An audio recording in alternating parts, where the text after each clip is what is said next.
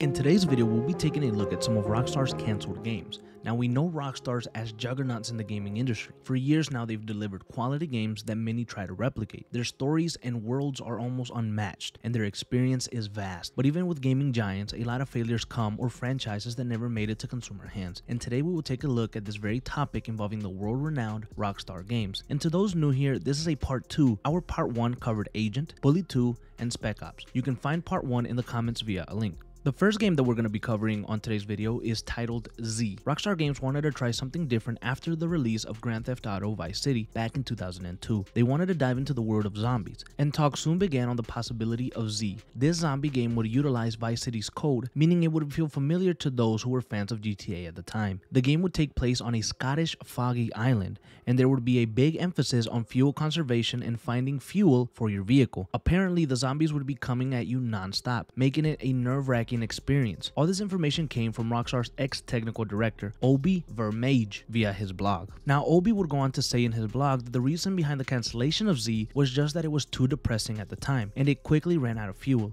I would assume for those at the top. After the cancellation, Rockstar would switch over to working on GTA San Andreas. Had Z never been cancelled, we may have never gotten the version of San Andreas that we all know and love. And for game number 2, we have We Are the Mods. We Are the Mods was a spiritual successor to Rockstar's The Warriors that was based on the movie that released in 1979.